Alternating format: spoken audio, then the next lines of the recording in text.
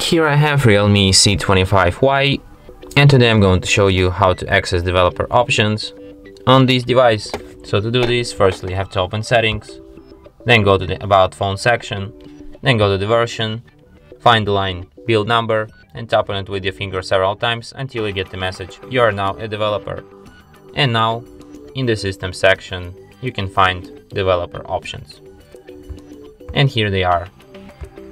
Grant access to them and get to know with them by yourself.